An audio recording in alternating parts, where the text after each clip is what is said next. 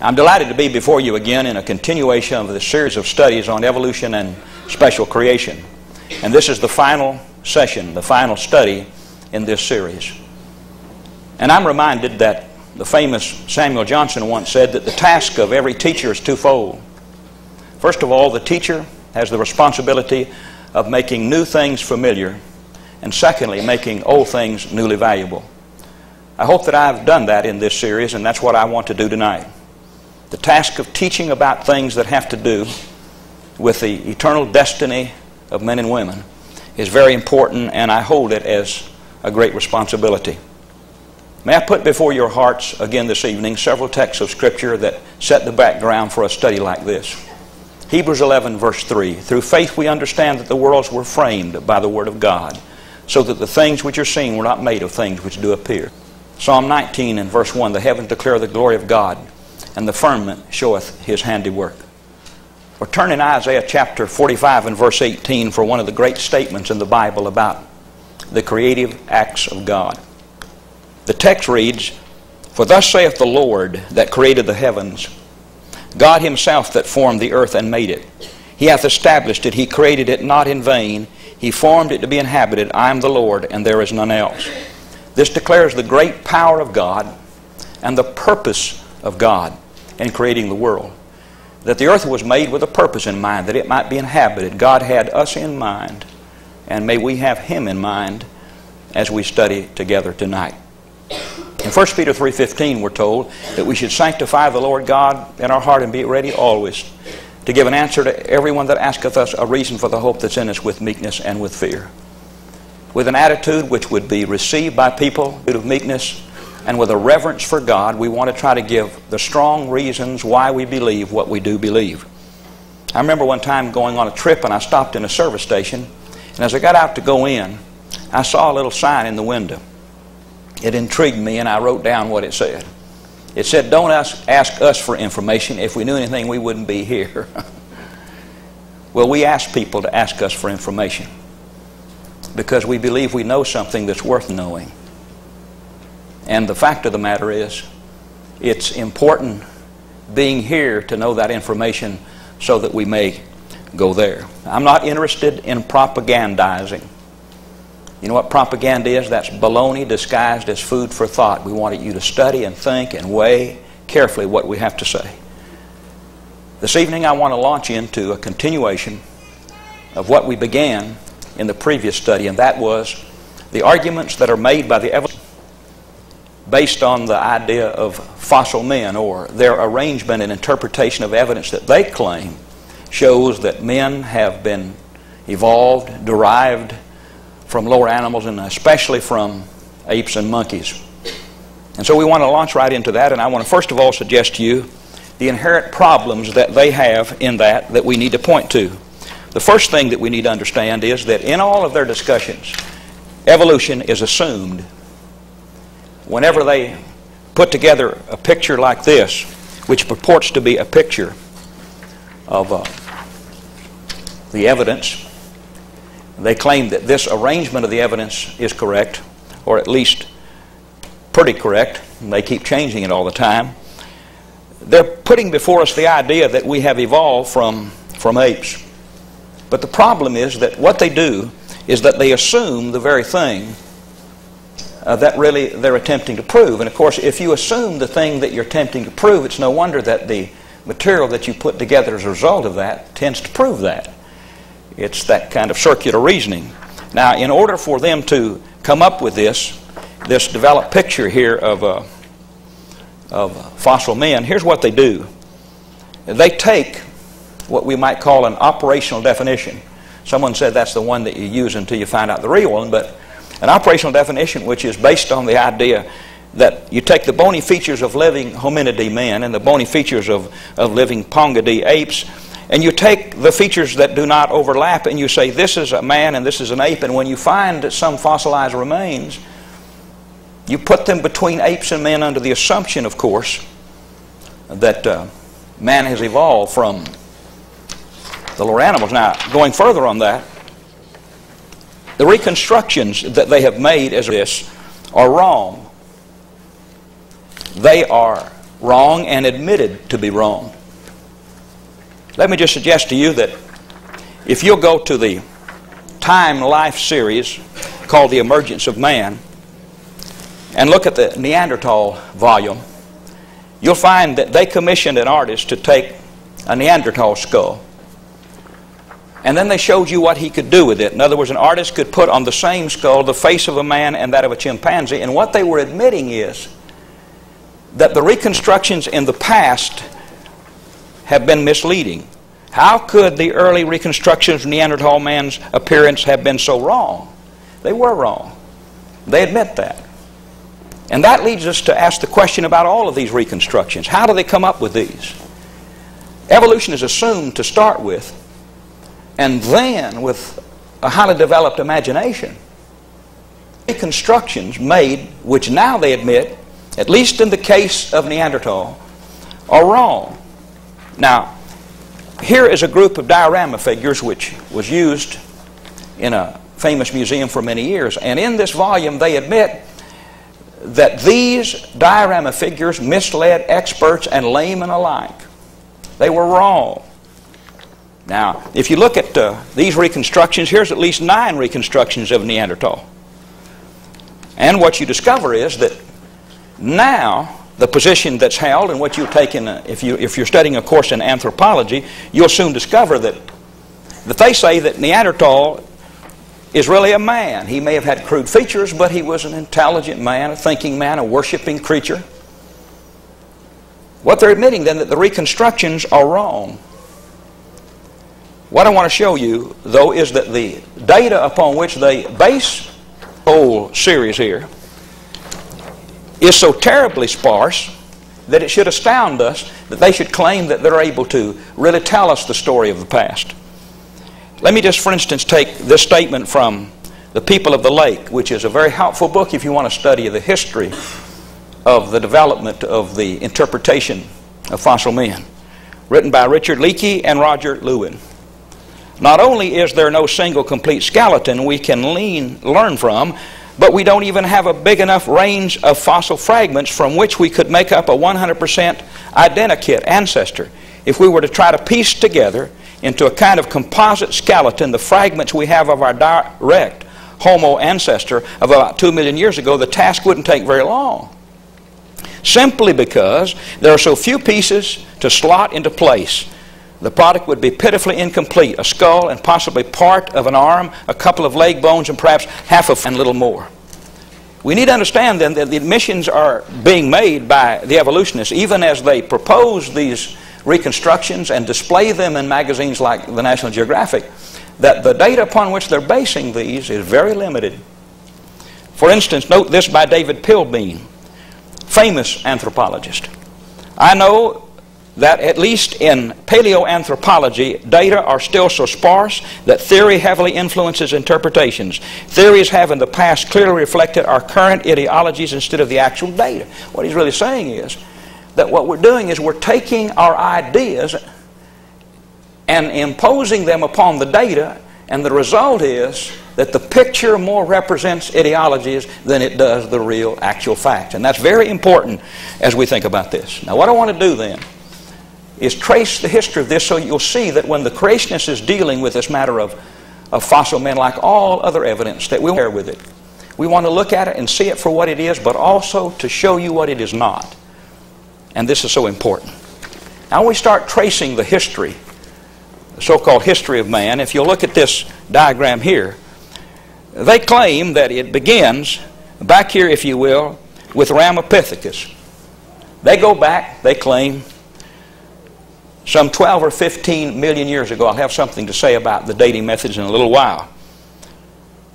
Now, they have hit upon Ramapithecus as the real beginning then of what they would call the evolution of apes into men.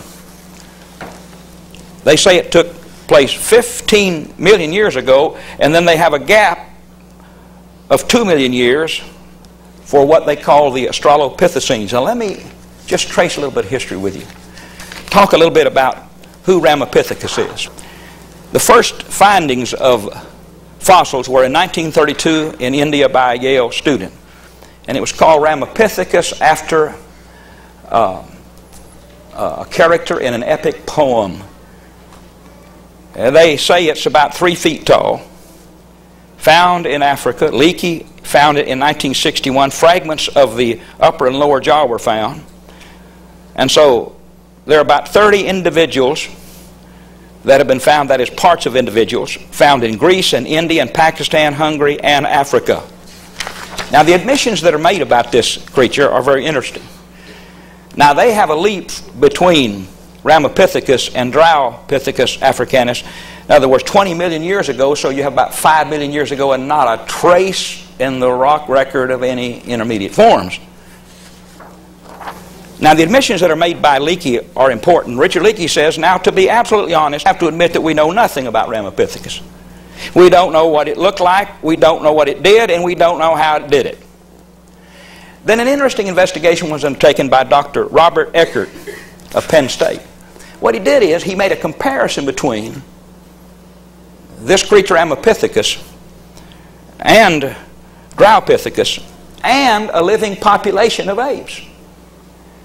And then the result of it was, in certain areas of measurement, he found there was far more variation in a living population of apes than there was between these two that they have postulated go back multiplied millions of years ago. Ramapithecus seemed to be an ape morphologically, ecologically, and behaviorally. But why would they want to call it then a precursor of man? Because of the nature of its teeth and its jaw bone and the way the teeth were set. And when they first interpreted it, they put together these fragments like this so it looked like a human. But when they found the whole set of teeth, there was obviously a difference between this and this, isn't there? And it's obvious that you're dealing here with an ape. But they said that because of the nature of the teeth and because of the jaw, because of certain features that it had, that has to be the precursor of man. But you see, there's a great problem with this. The basic problem is that there is in Ethiopia, in the high altitude, a baboon which is called Theropithecus gelada. And it has small incisors and canines, closely packed and heavy worn cheek teeth, powerful muscles, a short face, and it is an ape. Now to go back and point to something that's like this that lived in a so-called ancient time, and yet we have the same features as a living ape today, says that we're starting off with what is a big blunder. But now let's trace how they have attempted to develop this family so that you have the evolutionist argument from apes to man.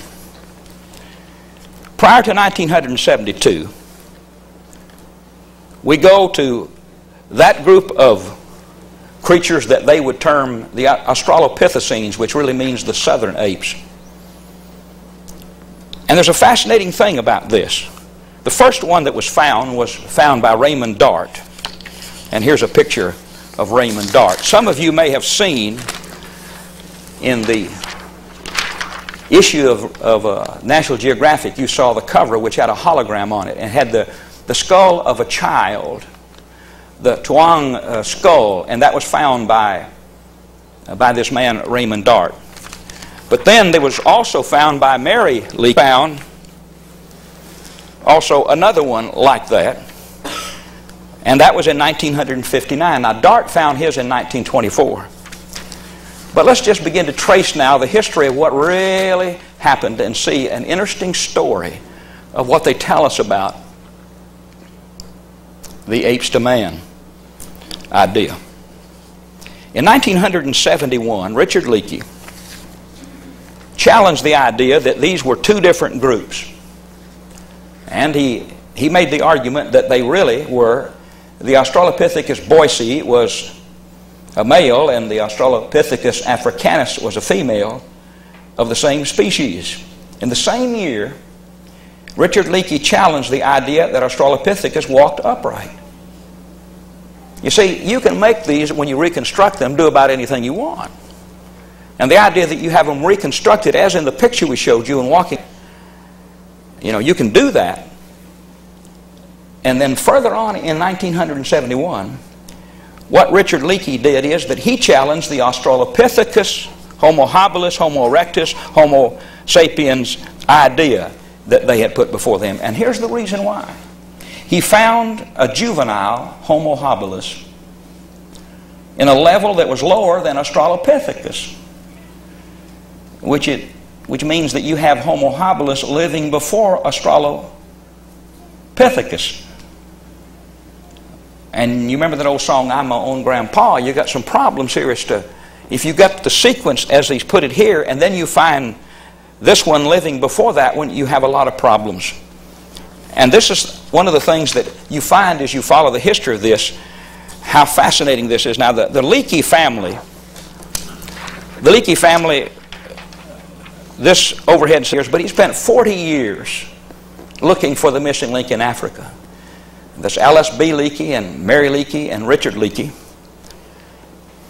And what happened is that as a result of his studies, he found Homo habilis, the Australopithecines, and Homo erectus contemporaneous. They were together. So the idea of going, like this up the stair step of development is switched over to here they are contemporaneous with one another, living in the same area. So when we look at this, we've got some interesting developments. If Homo habilis had been before Australopithecus, you got some real problems. And then the Leakeys found the remains of what appeared to be a circular stone habitation. And almost all evolutionists argue that you do not have such structures until the emergence of modern man. Now you talk about confusion. Now when you change the way they depict it, now they've got both of these over here, and now they're coming down this route, Homo habilis, Homo erectus. But then you still have got some further problems that are very interesting. Now the Australopithecine find were dated 2 or 3 million years ago. But Homo habilis was dated much younger. And then a startling thing happened that blew the whole thing up. In 1972 in East Turkana, Africa, Richard Leakey found the famous skull 1470, and that's the skull that's pictured on his book, his best-selling book, Origins. Now, skull 1470 was classified as Homo habilis and dated at 2.8 million years. Evidence that the Australopithecus africanus, Australopithecus boise habilis lived at the same time. Leakey claimed, now get this, that 1470 is more modern than Peking or Java man. Now these were supposed to be Homo erectus. What he did is, he found a remains with morphological, that is from the standpoint of his appearance, was more modern looking than that which was supposed to be much younger than that. You got some interesting conclusions that we come to here. Now Dwayne Gish has pointed out, and he's a well-known creationist, he points out that if what Leakey reports about his 1470 is true, and if the dates assigned to this creature, to Zinjanthropus and to Peking man are valid, then Zinjanthropus and all the Australopithecines and Peking man are wiped out as man's ancestors, and evolutionists are left with nothing. Now in Science News in '76, it was stated if Homo did not descend from the Australopithecus, where did we get our start? And then Dr. Alan Mann in Anthropology, University of Pennsylvania. We just don't know what has happened. There are no real theories. Everybody is sort of astounded. It's thrown us back to go. Now, this idea then of tracing man's origins to Ramapithecus is absurd because we have a living ape like it. The idea of tracing it back to Australopithecus is blown up because of the finding of something that was dated much earlier, more modern looking. The whole thing is thrown into disarray. And then let me share with you a statement from Solly Lord Zuckerman. For many years he was the head of the Department of Anatomy at the University of Birmingham and was first knighted, and then, that's Birmingham, England, by the way, and was first knighted and then raised later to peerage as a recognition of his distinguished career as a research scientist. Now what he did is for 15 years he researched the Australopithecines, and never with less than a 4-man team. And after 15 years of the Australopithecines, he made the following statement. He said that if man evolved from an ape-like creature, he did so without leaving a single trace of information in the fossil record. The attempt then to trace the origins of man 15 million years ago on the dating of Ramapithecus won't work. The attempt to trace it back to Australopithecus won't work. So what we're faced with is that as you and I look at the interpretation today, this is the one that's put forth usually, like in National Geographic and that, and yet it has all kinds of problems. After 1980, what they have derived now is that they're looking for some remnant of Ramapithecus and dating it 3 million years old, and then looking for something in here and still retaining what we'd call this descendancy. Now let me just share with you a few statements to summarize what the situation is. Talking about Homo habilis. Here's what L.S.B. Leakey said: I must submit that morphologically it is impossible to regard Homo habilis as representing a stage between the Australopithecus africanus and Homo erectus. You can't go back to Ramapithecus, you can't go to the Australopithecines, and when you try to go to Homo habilis, you're messed up. We may very well have to accept it as rather unlikely that any of the Australopithecines, including Homo habilis, can have had any direct phylogenetic link with genus Homo. This is a famous authority in this area, Charles Oxnard. Going in further here, Dr. Ernst Mayr, the renowned evolutionary taxonomist, says the Homo erectus stage is characterized by a body skeleton which, as far as we know, does not differ from that of modern man in any essential point. The main differences from modern man are a more massive skull, indentation, and a smaller brain which overlap the size of that of modern man. What we're saying here is you remove the Australopithecines, you can't point to Homo habilis, and when you get to Homo erectus, what they're saying is fundamentally he's not any different from modern man. Now then, Pilbeam and Simons, two respected authorities, say Homo erectus, found throughout the Old World during much of the Middle Pleistocene, and they talk about 500 to 600,000 years ago, is barely distinguishable taxonomically from Homo sapiens. What I'm trying to show you is that the case is to be made by the creationists that the evolutionists have not established that there has been evidence of a development from apes to man. It isn't there. It just isn't there. E.L. Simon says, in spite of the recent findings, the time and place of the origin of the order primates remain shrouded in mystery. All of the considerations of the earliest primate evolution remain very much a matter of opinion and are speculative. Richard Leakey said, if we were to try to piece together into a kind of composite skeleton the fragments we have of our direct Homo ancestor of about 2 million years ago, the task wouldn't take very long simply because there are so few pieces to slot into place. The product would be pitifully incomplete. A skull, possibly part of an arm, a couple of leg bones, perhaps half of a foot, and a little more. I'm repeating that. I gave that to you earlier to emphasize what the real issue is. The idea of trying to prove the evolutionary development of men from the fossil evidence, fossilized remains, and ape to man progression, it isn't there.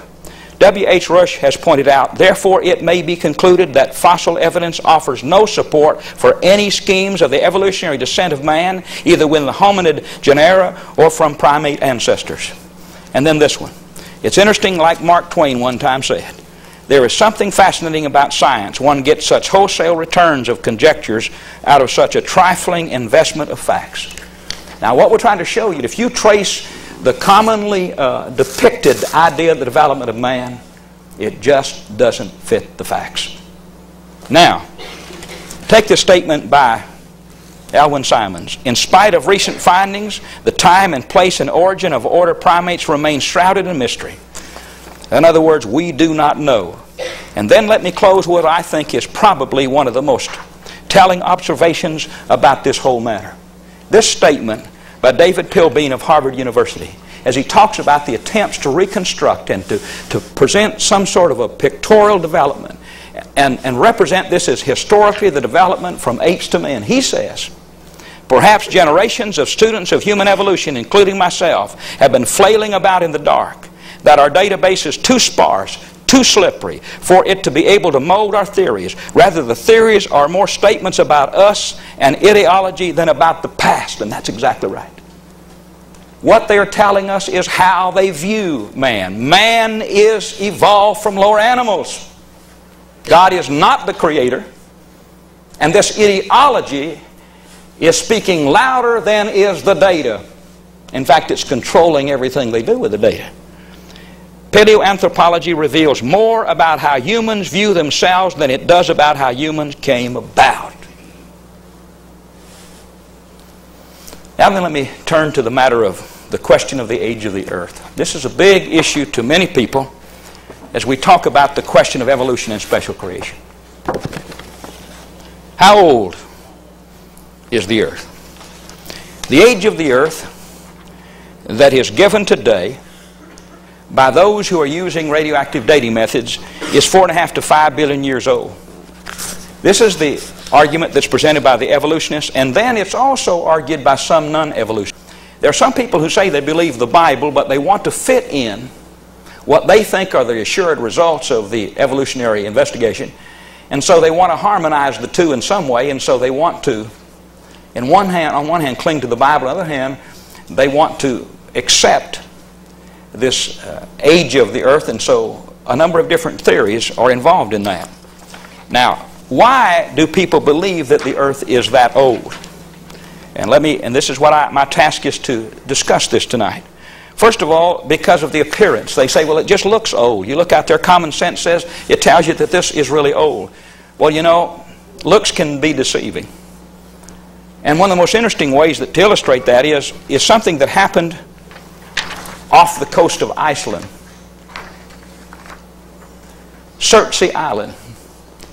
This thing came up out of the sea, and within a short period of time it produced astounding things that gave the appearance of great age.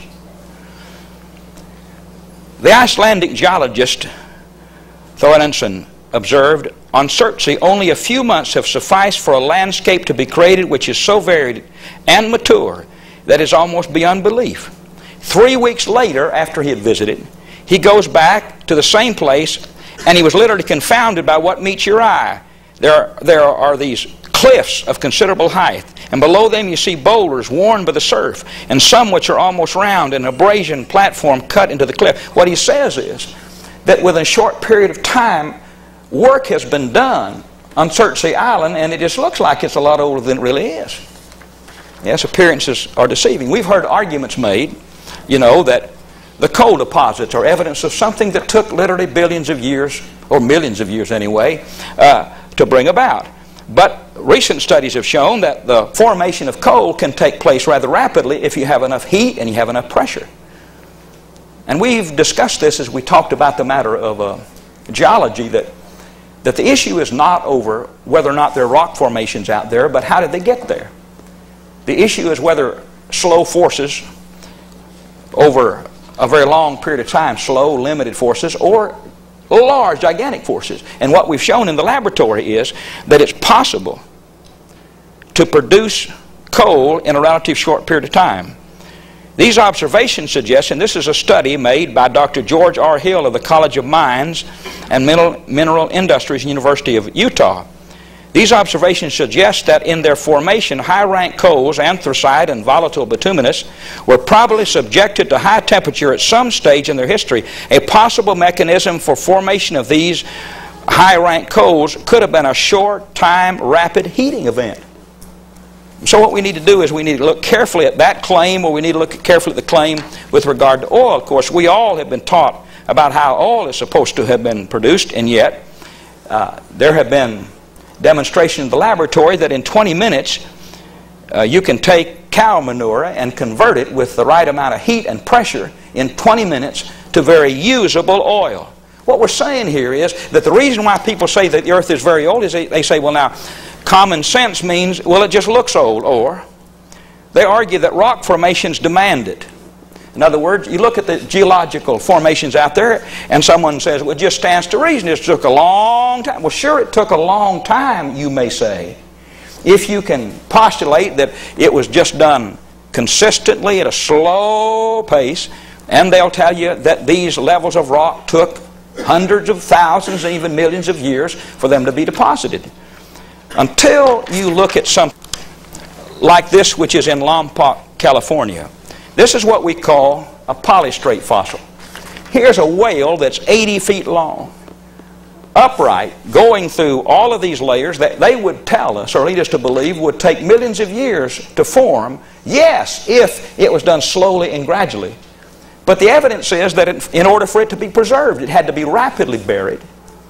And with the great length of this and the number of layers of rock that you have there, this is strong evidence that something was done very quickly and rapidly under conditions that are mighty unusual. And this is what is called polystrate fossils, referring to the number of different strata through which they pass.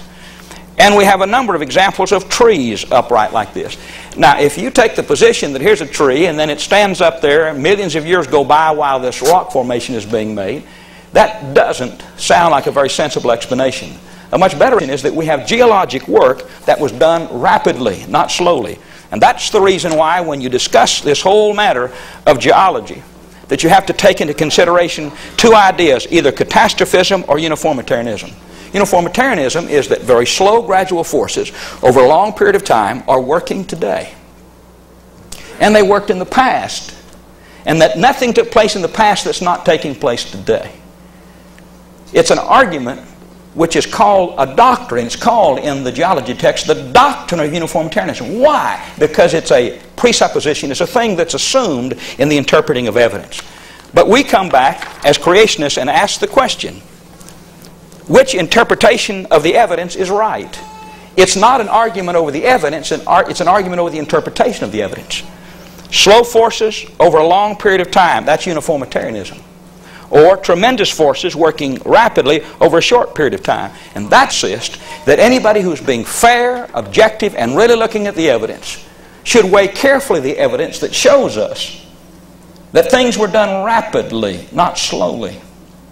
That there are facts, there are data that cannot be explained simply by the idea of uniformitarianism, the slow, gradual method. Now the third reason why, besides saying it looks old or that the concept of geology insists upon it. Yes, uniformitarian geology insists upon a very old earth. But a study of the evidence shows that we're not compelled to believe that it was put down there only slowly and gradually over a long period of time. But the third argument has to do with radioactive dating methods. That's why they believe the earth is that old. Radioactive dating is not a way of getting a boyfriend, girls. That's not what that is. Now, radioactive dating, what are we talking about? And there are three major methods that people are familiar with. There's the uranium, thorium, lead method, and this is what gives them dates in the billions. And then there's the potassium argon, which gives them dates in the millions, and you'll hear this being talked about when you have discussions of fossil man. And then carbon-14, which gives dates in the thousands. Now let me just try to simply describe what we talk about a radioactive dating method. There are elements that are unstable elements, and in nature these elements are called radioactive, and they disintegrate. They're going towards stability. And what happens is, in the case of, say, the parent element, and here's the daughter element. In other words, one is supposed to be derived from the other. In the case of uranium, U-238, and that's been connected with the bomb, you know. And then, as a result of disintegration or of radioactivity over a period of time, they would suggest to us that if you are able to find in a deposit a parent element and a daughter element, you find the two of them together. In this case, uranium-238 becomes lead, Pb206, and in the process it gives off the gas helium. And now, we're told that we now have a clock. In other words, if you can determine the amount of lead and the amount of uranium, and seeing this is the parent element and that this daughter element was derived from that, and you can relate the one to the other, you have a clock. Now we need to talk about clocks and the telling of time. What do we mean by that? And what is a clock, and how do we tell time? Now there are the following assumptions in any kind of a clock. If you want to know, I've been talking, and there's several out there who know exactly. I tell people I don't watch the time. I have about a dozen people all the time who do that. But if you want to know how long I've been talking, you need to know the initial condition. You need to know when I started. You need to know the final condition. What does the clock read right now? And you need to be reasonably assured that the thing that you're telling time by is fairly accurate.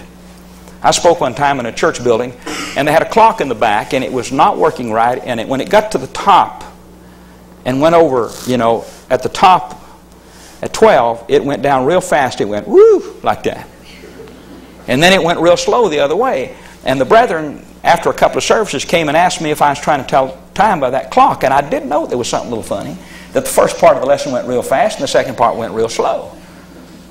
Now, we've got a clock down and we've taken it down. The brethren have got it down because it was running slow.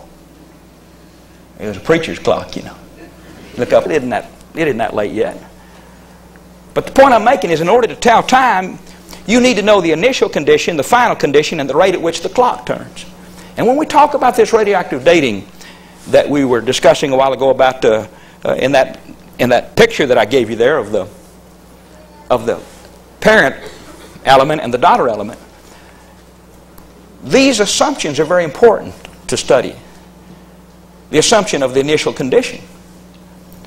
In other words, it's assumed in setting this clock that at the very beginning there was nothing but uranium there. There was no lead. Now, the one thing that radioactive material has helped to establish is the universe had a beginning. No longer do you have scientifically the comfort in any way of the idea of the universe being eternal. We were in an earlier session talking about what Dr. Robert Jastrow talked about. He said that we're back to the God question. Because it's now being admitted that the universe had a beginning, and one of the things that's helped people to determine that is radioactive material. But the point that you've got to understand is that you can't really know that you have a clock until certain things you can be assured of. You need to know the initial condition, you need to know the final condition, and the rate at which the clock turns. Let me illustrate what I mean by that. Suppose I go into a place, and I take you in there, and I said, now, look at this candle here. You see this candle? Now, we've made very careful tests, and we've determined that once every 24 hours, 3 inches of this candle burns. And you go in there, and there's a candle that's 6 feet tall. And I ask the question, when you measure it, and you know that once every 24 hours, that 3 inches of it burned, how long has it been burning? It's 6 feet tall. How long has it been burning? Anybody stops and thinks about that would say, well, you don't know how long it's been there if you don't know how long it was to start with. And that's exactly right. And so what happens in these clocks, these radioactive dating methods, and using them as clocks, is that there's an assumption that at the beginning there was nothing but lead and nothing but uranium and no lead there. Can we make that assumption? We really have no right to absolutely make that assumption. We don't know. And the second thing is, when you go and study a sample, you have to be sure that you've got a good sample that has not been affected in any way. No leaching has taken place. Because if something has disturbed the sample so there's not a true relationship between, like uranium and lead, you don't have a clock.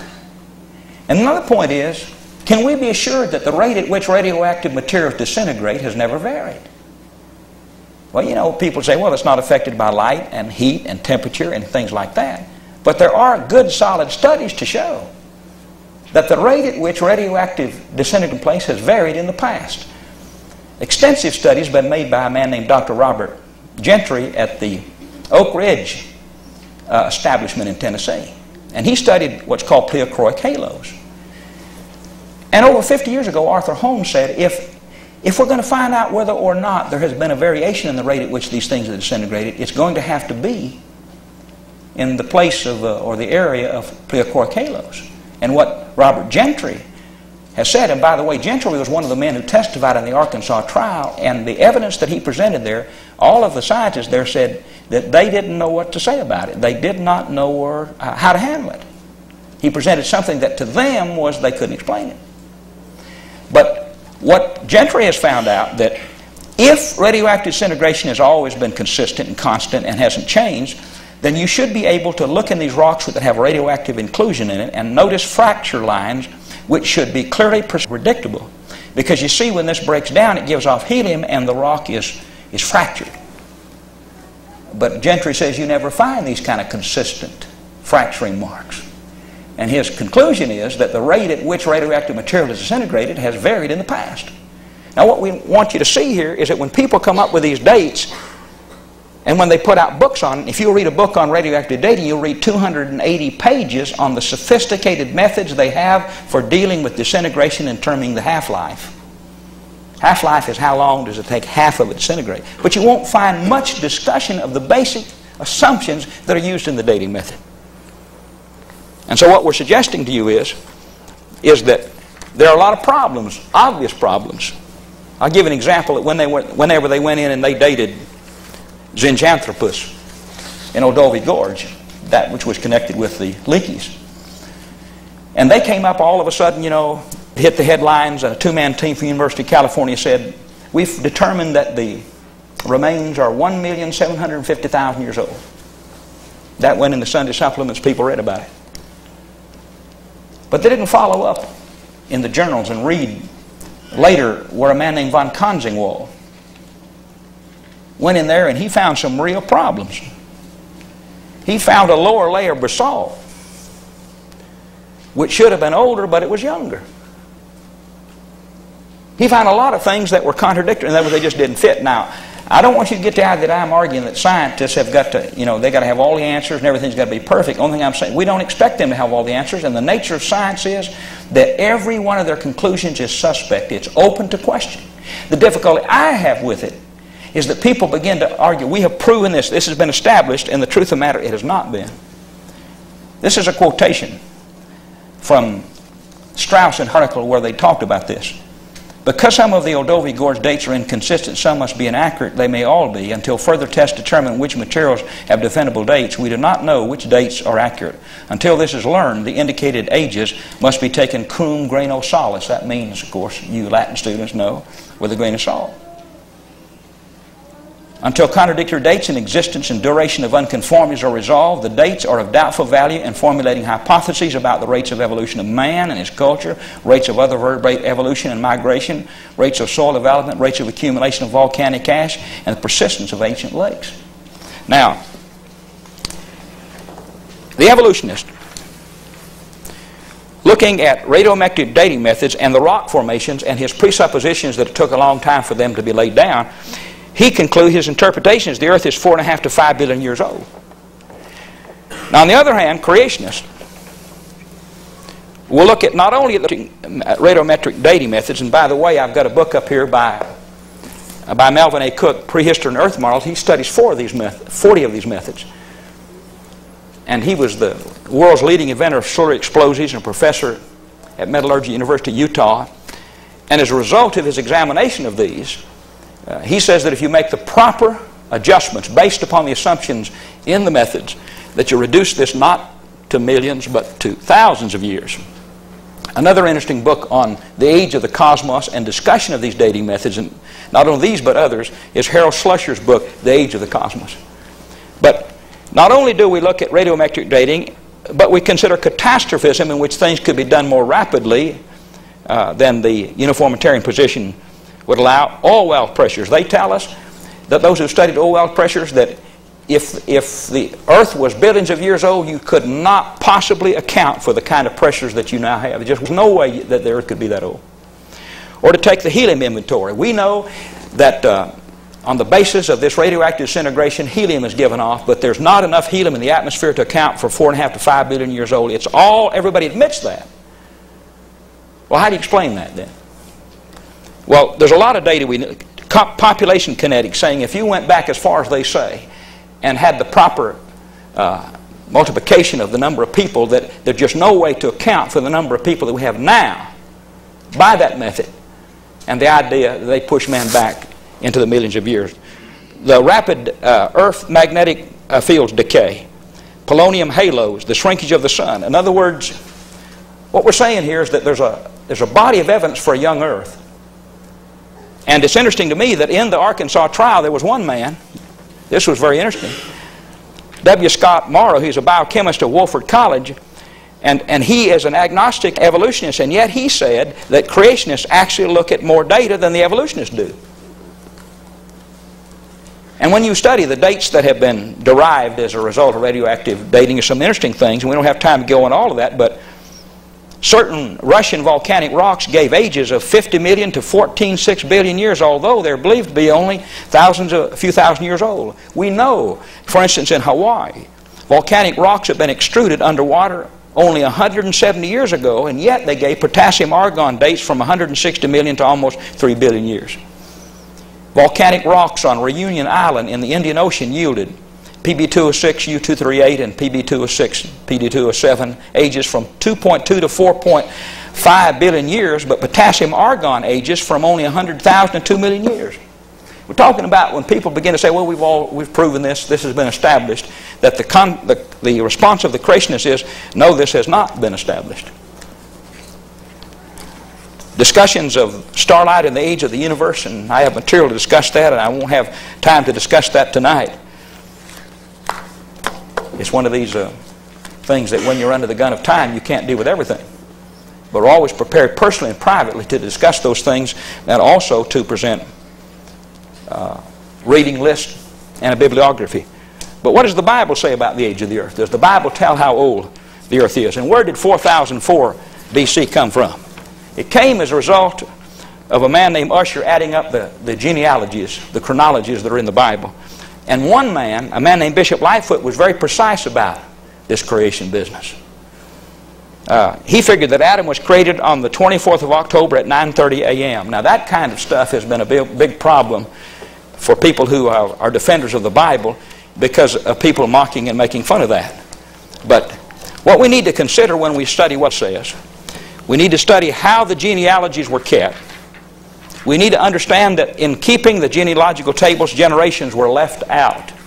We can establish that clearly. For instance, you can't take what we call the adding machine approach and just add up the genealogies in the Bible and come up with any kind of a thing that gives us a date for creation. That's just a misuse of the genealogies.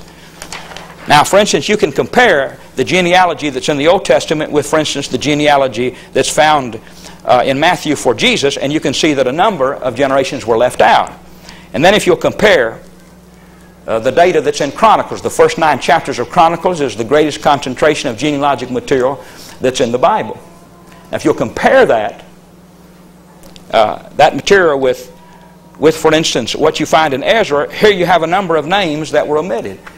The point that I'm making is that we have no right to go into the Bible, impose upon it our own idea of how to keep genealogies and how people use them. We need to understand how they did it, and they left out generations. But that's not to argue that they left out 1,000 generations for everyone they put in.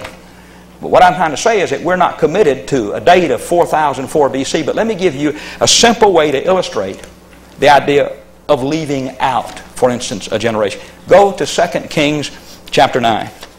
In 2 Kings chapter 9 we have a statement or 2 statements that will help us to see this, I think, very clearly. 2 Kings chapter 9, and when thou comest thither, look out there Jehu the son of Jehoshaphat the son of Nimshi. Well, it's obvious that his father was Jehoshaphat and his grandfather was Nimshi. But come on down later in the same chapter in verse 20, and it says, the watchman told, saying, he came even unto them and cometh not again, and the driving is like the driving of Jehu son of Nimshi, for he driveth furiously. There was a hot rodder even in the Old Testament period, old Jehu. But he's called in verse 20 the son of Nimshi. Jehoshaphat is left out. So that you can have even this idea that Jesus is the son of David, the idea that he is a descendant of David. What we're trying to say is that the idea that the Bible teaches that the creation took place 4004 BC is a result of adding up the genealogical tables. We have any right to do that. I don't know how old the earth is. The Bible does not say. But the concept that therefore, we can harmonize the age of the earth with the concept of millions and billions of years, that's not biblical either. The truth of the matter is that the idea the Bible would give you is that the earth is relatively young. And the attempts made to some way harmonize the Bible with the theory of evolution or with the idea of the age of the earth has come up with the idea of taking the 24-hour days and turning them into geological ages. They try to make these ages fit in during the week of the creation. But I just want to quickly show you some things and then I have to move off this subject. The word day is from the Hebrew yom. And it's defined. The evening and the morning were the first day. It's defined there in the text. Now, evening and morning are used over 100 times in the Old Testament, and they're always used, if you look at those texts, in a literal sense. Now, in Genesis chapter 1:14, I got to slow down here for those who are filming. It says there were lights in the firmament, and they were the purpose of signs and seasons and days and years. And you stop and think about this. If the days in Genesis 1 were years, were ages, what were the years? Just stop and think about that. If the days were ages, what were the years? The language of that chapter really ought to be taken just in the ordinary sense. The word Yom Day, when it's preceded by a numeral, it normally means a 24-hour day, and it's found 100 times in the Old Testament in that way. Now, Moses could have modified the Hebrew Yom Day with a Hebrew adjective that meant long. Now, he could have done that. Not only that, if Moses wanted to convey long periods of time, he could have used either of these two Hebrew words. Both of them indicate indefinite time period. The reason why I believe that we're to take the week of Genesis as an ordinary week is because there's a clear parallel in Exodus chapter 28 through 11. He's talking about 6 days you'll labor, and the 7th day is a Sabbath unto the Lord, and it says, in 6 days the Lord created the heavens and the earth, and the 7th day He's rested. Notice further that the plural of day is used over 700 times in the Old Testament, always refers to literal days, and talks about 6 days and then on the 7th day. And let me just tell you this, you don't help anything by trying to make the days ages. It doesn't help, because the sequence of events that are in the Genesis account simply do not fit the general theory of evolution, and we showed that the other evening. Now, I want to close, before it's too late, by quickly appealing to you to look around and see the world of things that are all around us that point to God. 4 areas of evidence that show us creation. The earth perfectly fitted for life. How can you account for the 1,001 different circumstances that make it possible for life to exist upon this earth? All those who study the matter tell you the possibility of life as we have it on earth is such a narrow window, and we have not yet been able to find it any place in the universe. When you take the place where the moon is and the place where the sun is, 240,000 miles away the moon, 250,000 miles. The sun, 90 million miles away. You talk about the land mass, and you talk about the water, and you talk about all that relating together. And what's the possibility of that just happening by chance? The earth being perfectly fitted for life is one of the strong arguments for the existence of God. It's incredible when you and I look around and think about what we see in this world. A. Cressy Morrison, in his book, Man Does Not Stand Alone, says that if you want to talk about the mathematical probability factor and how life upon the earth could have just happened accidentally, or that how all this stuff could work together in the way that it does, put 10 pennies in your pocket. These 10 pennies, 1, 2, 3, 4, 5, 6, 7, 8, 9, 10. Then ask, what's the mathematical probability of pulling out number 1 the first time? And it's 1 in 10. What about 1 and 2 in that order? It's 1 in 100. What about 1 through 10? It's 1 in 10 billion. That's 10 little pennies in John's pocket.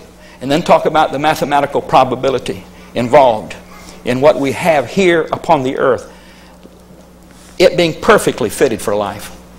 Or turn in the second place to talk about the idea of cells, living things. I suggested to you earlier that all evolutionists would admit that what was essential for the existence of one cell, the first cell, to come into existence would be more complex than all the rest of evolution put together.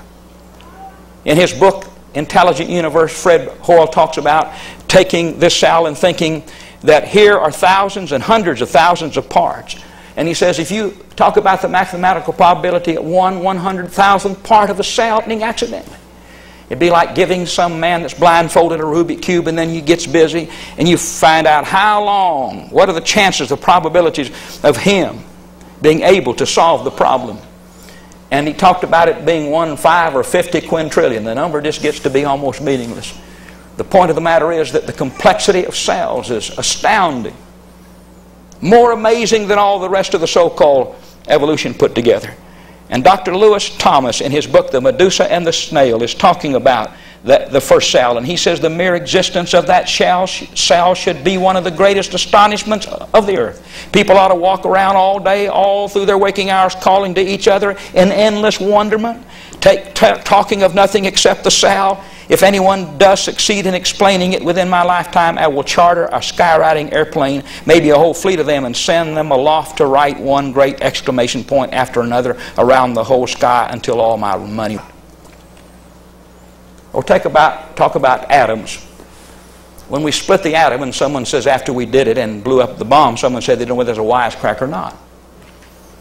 But whenever you smash atoms, the parts that you have are less in their mass than they were before, and we've changed mass to energy, and we've done it to the formula of E equals mc squared. I'll get it right. When you wash your mouth out, you can't do anything with it sometimes. E equals mc squared. E is ergs and m is the speed of light. That's 186 miles per second. And what happens here is that we have created tremendous amounts of energy. Whenever we take a cubic inch of uranium, we can extract enough power to operate the average household in Birmingham, Alabama for 9,000 years. When we look at those facts, we're compelled to ask the question, who got power down in there in the first place? Or when you and I turn to the human body and we realize that the red blood cells, and there are approximately 30 million of them in us, they live 120 days. White blood cells, the blood defense system, live about 13 days. Platelets, which help blood to clot, live about 4 days. Nerve cells may live over 100 years. In any given 60-second period, approximately 3 billion cells have died and been replaced in the human body, replaced by the process we call mitosis, whereby the standard chromosome number of the human, 46, is faithfully reproduced. You think of what's gone on since I began speaking tonight in the human body. Or take the human eye.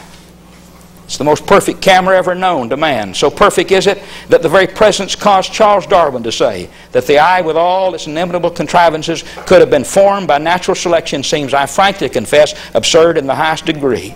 And he even said, if it could be demonstrated that any complex organ existed which could not possibly have been formed by necessary slight modification, my theory would absolutely break down, and it does break down. Or take, for instance, the ear, the human ear. How wonderful it is to hear the voice of one that you love. My mother-in-law cannot hear a sound, and there's a sadness to it. And it's a sober reminder to me of what the Creator has made it possible for you and I to hear. You think about it. For example, the human ear and the human eye. The average piano can distinguish the sound of 88 keys. The human ear can distinguish over 2,500 different key tones. In fact, the human ear can detect sound frequencies that flutter the eardrums as faintly as 1/billionth of a centimeter, a distance 1/10 the diameter of a hydrogen atom. There are over 100,000 hearing receptors in the ear and are sending impulses to the brain to be decoded and answered. We're talking about, when we look around us, evidence of creation on every hand. Animal instincts, such as salmon. Salmon have the ability to be hatched out. They've gone 1,000 miles over the foaming brine of an ocean. When it comes time to lay their eggs, to go back with unerring accuracy, they've tagged them and they tested them and they checked on them. If they start off the wrong stream, they come back. This magazine that has this picture here in it says that they have a highly developed sense of smell. That is a smeller. Animal instincts that give them the ability to pull off tremendous technical feats. All of these things conspire together to tell us that there's a God. What I've been trying to do in this series, from the beginning to the end, what I've been trying to emphasizing and re-emphasizing is this: that when you look at the facts, we ask which is more reasonable. The universe exists. Which is the most reasonable? Something came from nothing, or something always existed, and what was it? The universe shows signs of design and purpose. What are the choices? Blind chance or divine planning? Man possesses a unique nature. What are the choices? Evolution or divine creation? And as we close this, I'd like to say this to you. Each of us have an opportunity in this life to be something, to amount to something. You need to understand who you are and why you're here and what God gave you for. And I close with these lines to encourage you to put the good fight of faith and to go out there and live as you should. As Longfellow once said, in the world's broad field of battle, in the bivouac of life, be not like dumb driven cattle, be a hero in the strife. May God help us to move forward to heroism in living and defending His Word in this world in which we live. I thank you.